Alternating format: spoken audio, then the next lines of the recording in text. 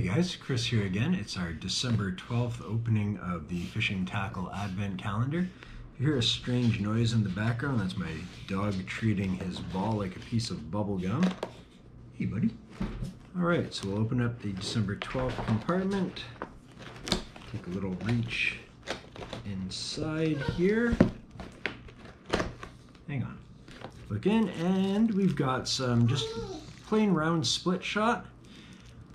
It's nice. It's the stuff that doesn't have the little pinch point on the end. So this is good. It's still easy to get on and off. It's malleable because it's lead. So don't put it in your mouth or anything stupid like that. But with the plain round, I find it's easy to get your thumbnail or a knife blade in there just to pop it off if you need to.